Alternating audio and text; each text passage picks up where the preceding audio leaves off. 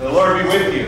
And also with you. Friends, welcome to worship on this beautiful sunny Sunday morning. I'm so glad that you all are here with us. You see the announcements that are printed in the bulletin. Is there any that we wish to lift up at this time? Any other announcements? Choir starting back. If you're interested in singing with us, we meet at 9 a.m. on Sunday mornings. Come on, join us. Love having the choir back. Any other announcements? All right. Well, seeing none, let us prepare our hearts to worship the Lord.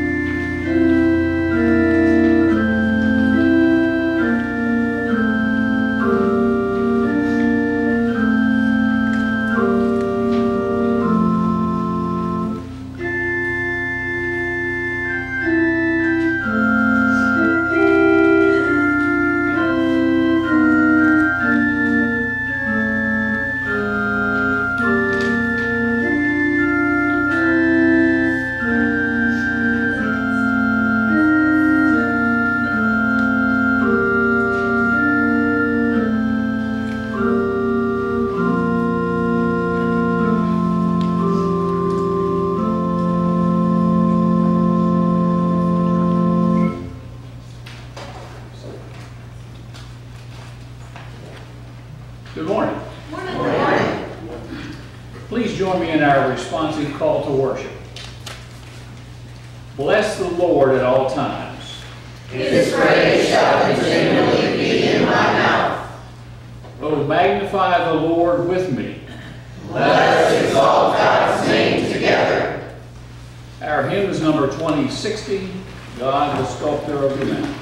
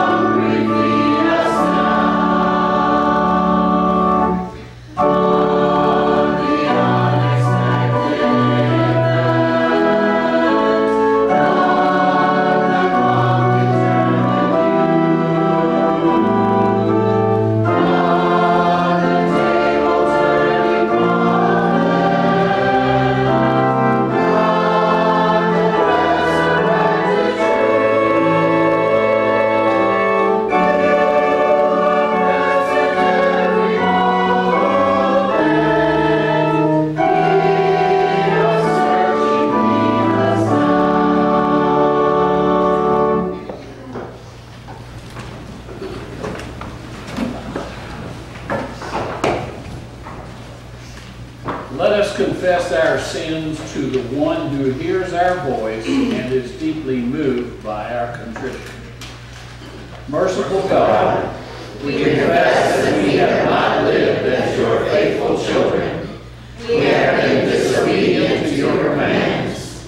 We have not built up our neighbors with words of kindness, but have indulged in evil gossip.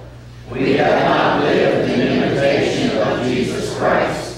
Heal us, O God, and give us the grace to love and teach as Christ loved and taught. Amen.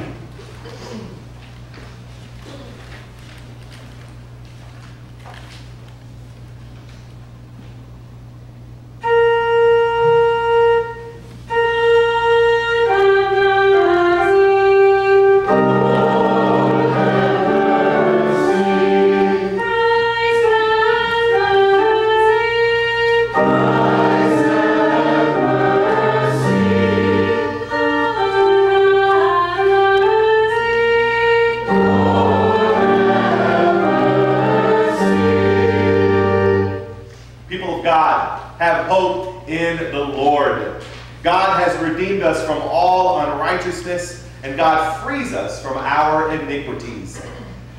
Friends, this is the good news of the gospel. Thanks be to God.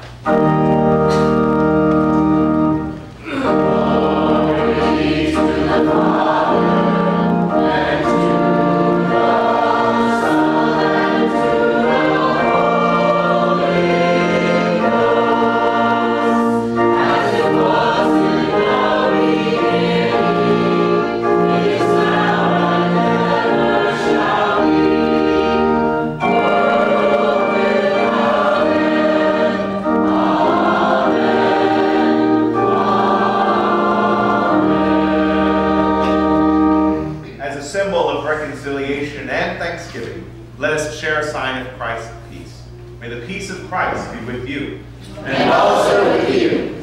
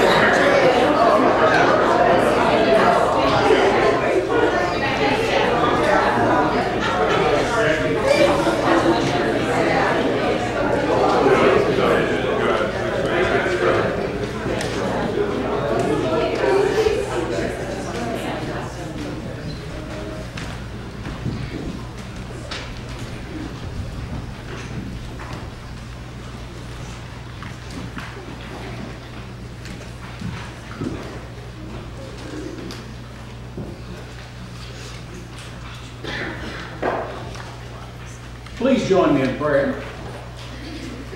Omniscient God, our souls wait for your light more than those who watch for the morning. Let your Holy Spirit illumine our hearts with the light of your redemption. A new day, a new life in Christ. Amen. Amen. Today's New Testament lesson comes from Paul's letter to the church at Ephesus, chapter 3, verses 14 to 21. For this reason I bow my knees before the Father, from whom every family in heaven and on earth is named, that according to the riches of his glory he may grant you to be strengthened with power through his Spirit in your inner being, so that Christ may dwell in your hearts through faith, that you, being rooted and grounded in love, may have strength to comprehend with all the saints what is the breadth and length and height and depth, and to know the love of Christ that surpasses knowledge, that you may be filled with all the fullness of God. Now to him who is able to do far more abundantly than all that we ask or think, according to the power at work within us, to him be glory in the church and in Christ Jesus throughout all generations, forever and ever. Amen. Amen. The word of the Lord. Thanks be to God.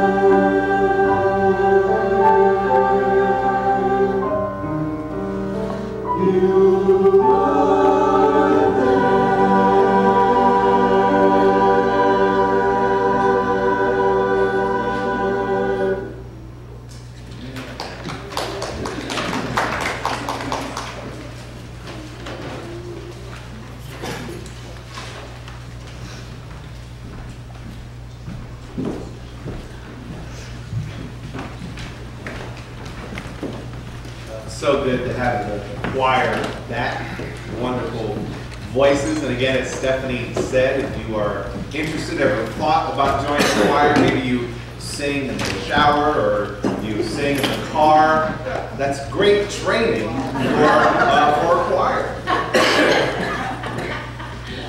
Please, seriously, if you're ever interested in joining the choir, we would greatly appreciate We your love addition. that. And thank you, choir, for that beautiful piece.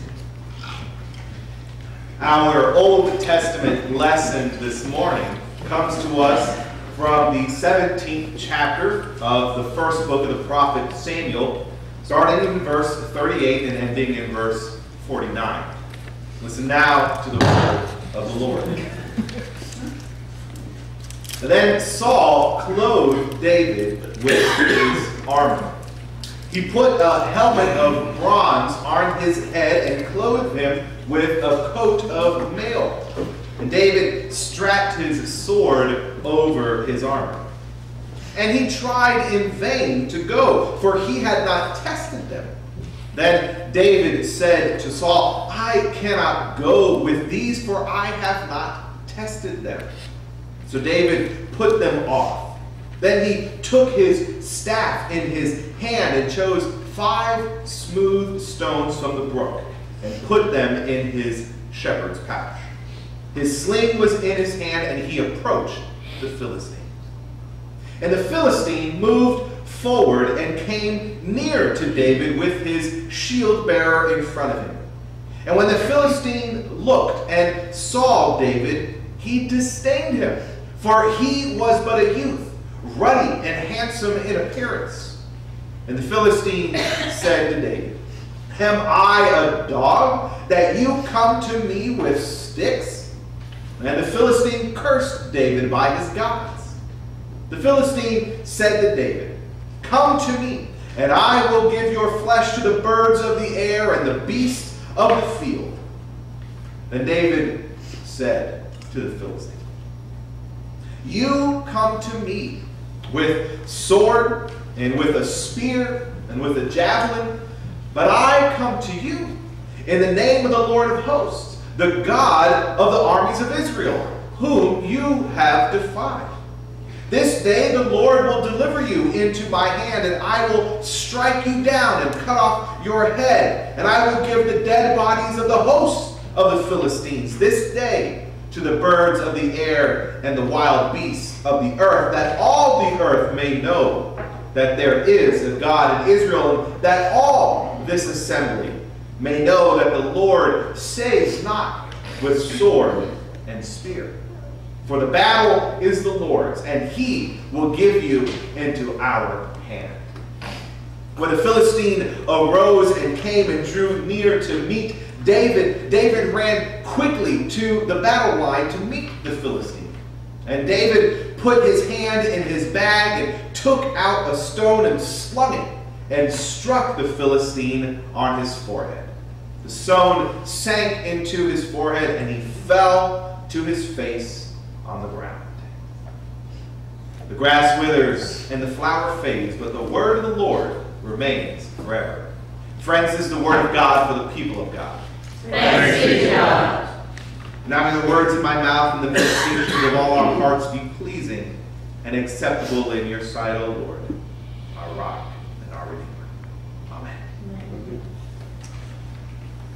I strongly believe that the story of David and Goliath is one of a handful of stories that is known worldwide and is used in both religious and secular circles.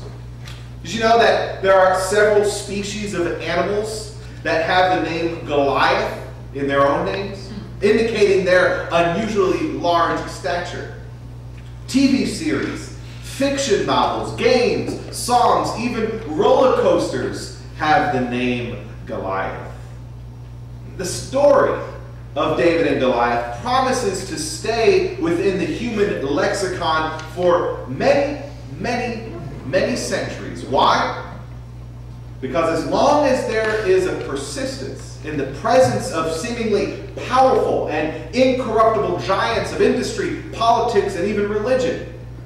You know, my good friend John Calvin, he resonated with David and undoubtedly found comfort when he stood before the Goliath of his time, the medieval Catholic Church. And like I said last Sunday, the devil likes to place before us Goliaths who intimidate us through size, glamour, or aggression. But we also saw how God equips, how God empowers, and God enlightens his faithful when they come against these Goliaths. You see, the reason the story David and Goliath is known worldwide is because of the simple yet powerful message of encouragement.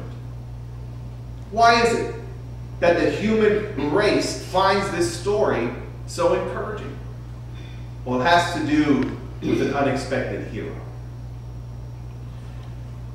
There once was a church, not too different from ours, and before worship started, there came in Jonah, a biker.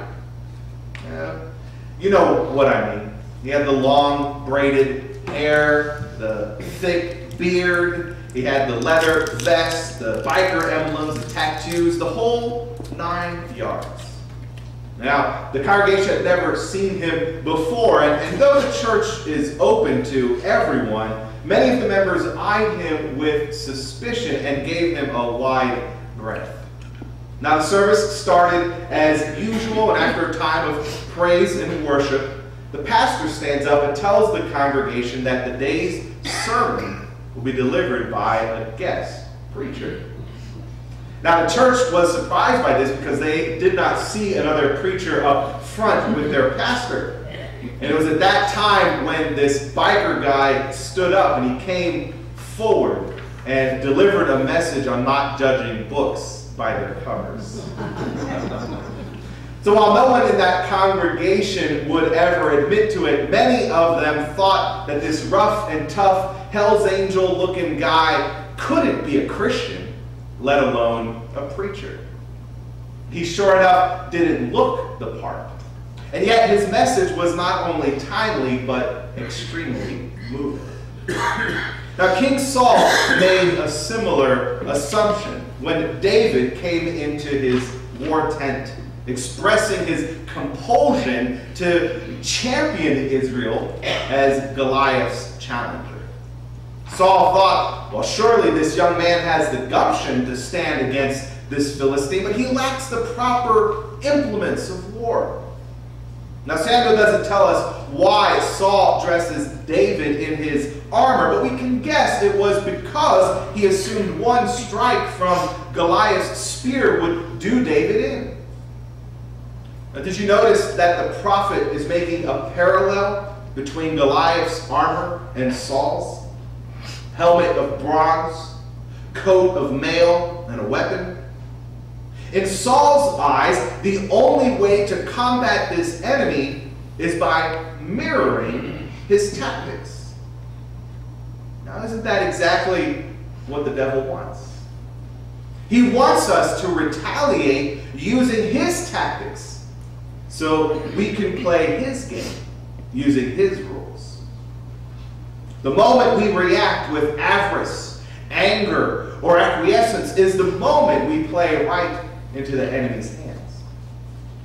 Instead of relying on the arms and armor of the world, David turns to tried and tested armaments. His staff, his slingshot, and 5 smooth stones. They are all with which David arms himself. Now, it's not that the helmet, mail, and sword weren't apt for battle. The reason David rejects Saul's ordinances is because he had not tested them. You see, David's true reliance was not on tools, but on God. Remember, it was the Lord who delivered him from the paw of the lion and the paw of the bear. What David knew was tried and true was God's provisions. And what God provides is often contrary to human conventions. Conventional wisdom states that equal or greater force is required to overcome a foe.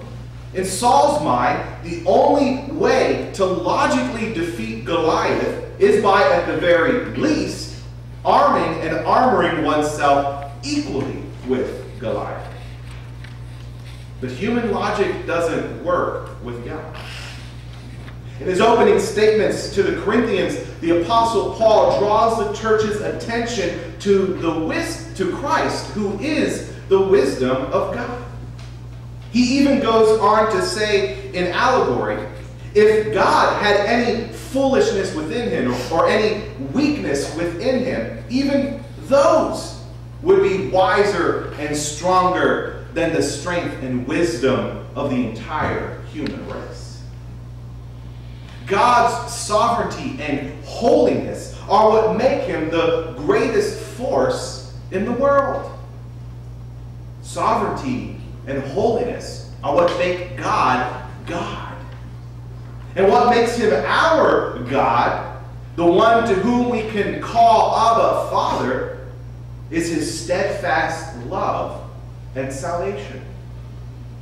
So the mighty and awesome and awful force that is God is channeled on our side by God's gift of faith. This is why David was able to go and face the Philistine giant. His trust was not in the sword or armor or even the slingshot. His trust was in God's ultimate power over everything. He says as much as he confronts Goliath. You come to me with a sword and with a spear and with a javelin, but I come to you in the name of the Lord of hosts, the God of the armies of Israel, whom you have defied. You see, it's not that Goliath defied Israel. He defied the God of Israel and the God of this world. All the earth may know that there is a God in Israel, and that all this assembly, everyone gathered here today, says David, may know that the Lord saves not with the sword and the spear. God doesn't need our arms and armor. In fact, he doesn't even need us at all. God uses us, and we should be pleased to be molded by the potter. But remember, it is always to his glory and not our own. David was Israel's unexpected hero that day because his heart and motives were pointed in the right direction toward God. So, church, I ask you, how are you making yourself a vessel for the Lord? Are you clothing yourself with pride, greed, and lust?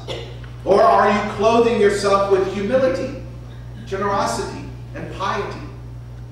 Where are your motives directed? Do you do good works to lift yourself up to appear more generous than you are? Or do your good deeds stem from a rightly ordered relationship with God? Do you armor yourself in the ways that the world is armored, with cynicism, suspicion, and hard-heartedness? Or have you taken up the whole armor of God?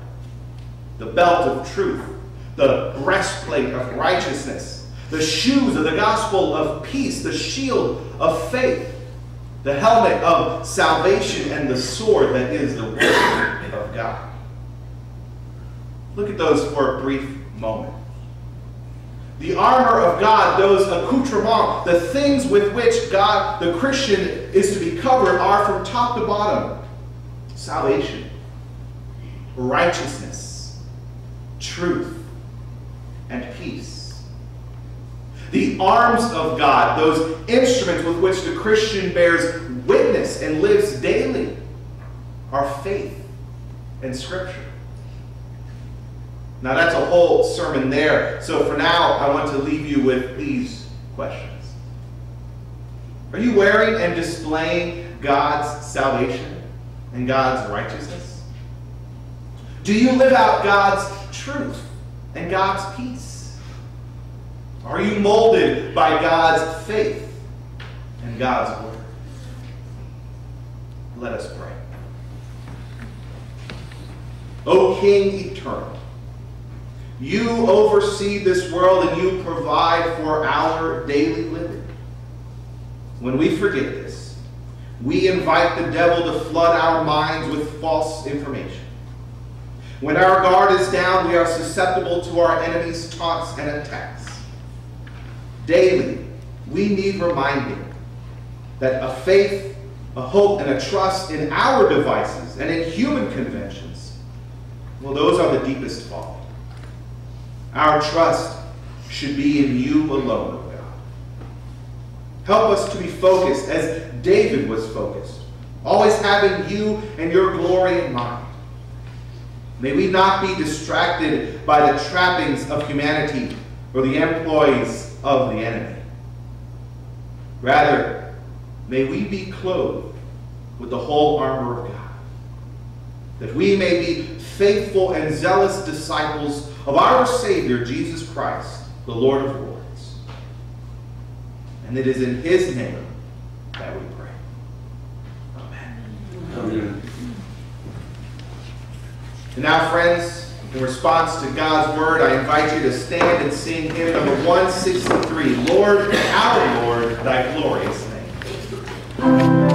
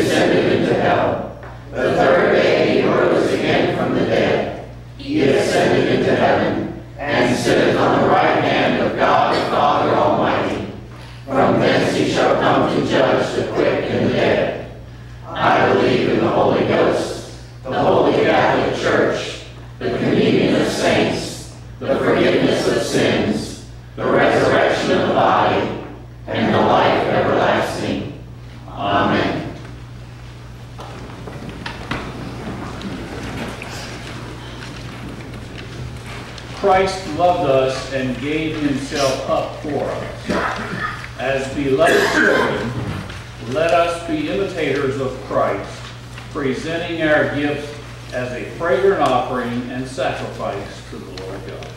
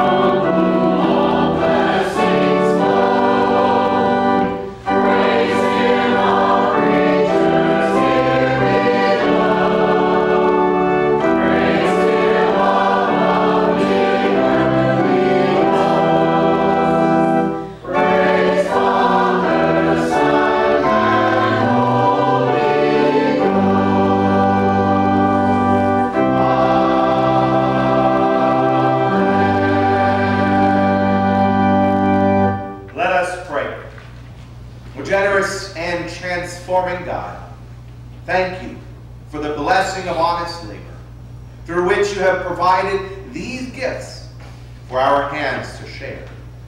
We dedicate them now as an expression of our love for you. Through Christ our Lord. Amen.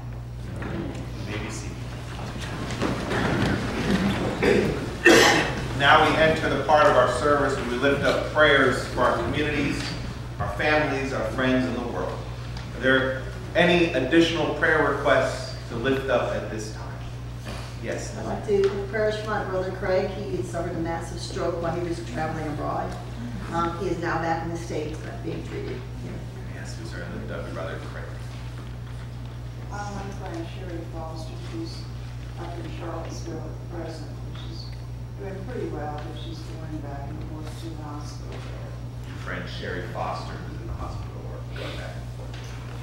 Yes. Our sister Marilyn is in the hospital.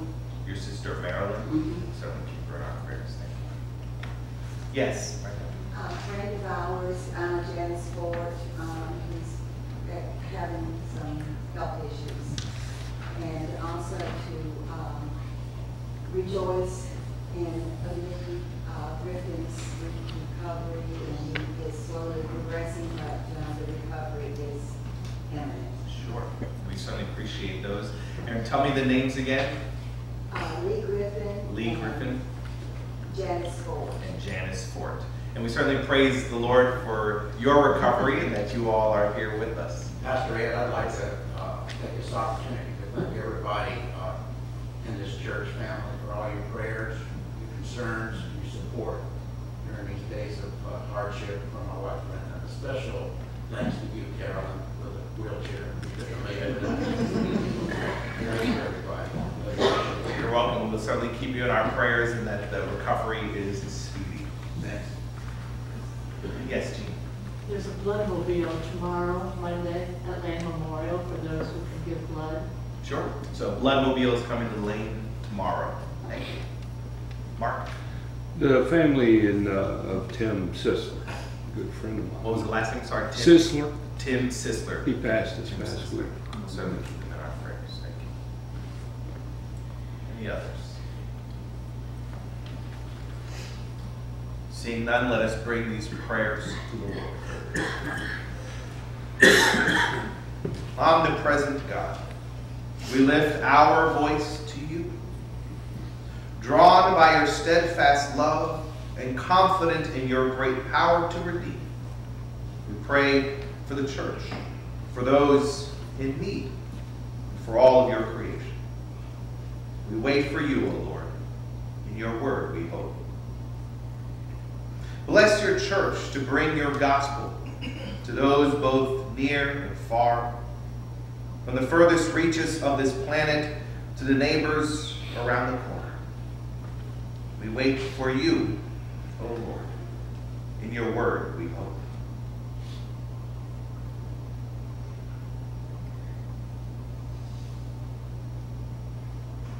Redeem your creation from the wilderness of sin and death to the flourishing of righteousness and life. We wait for you, O Lord.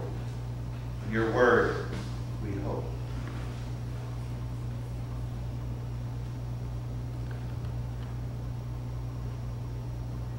Restore peace with mercy and truth, with trust in our nations and our neighborhoods.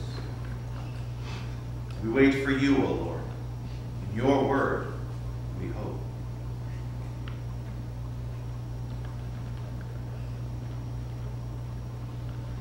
Raise up those who cry from the depths of poverty, oppression, illness, and despair. We wait for you, O Lord. In your word we hope.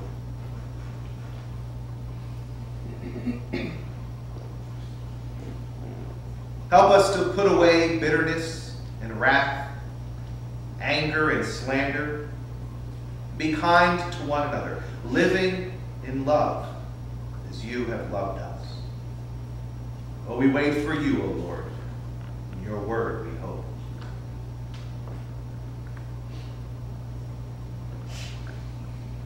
Thank you for our ancestors in the faith, those who lived and worshiped you once on this earth, now worship and live with you eternally in heaven. We wait for you, O Lord. In your word, we pray.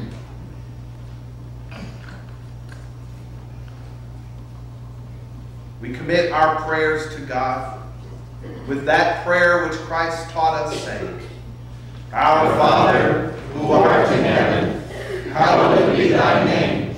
Thy kingdom come, thy will be done, on earth as it is in heaven. Give us this day our daily bread, and forgive us our debts, as we forgive our debtors. And lead us not into temptation, but deliver us from evil. For thine is the kingdom, and the power, and the glory forever. Amen. Now, friends, I invite you to stand and sing our final hymn, number 139, Come, Thou Almighty King.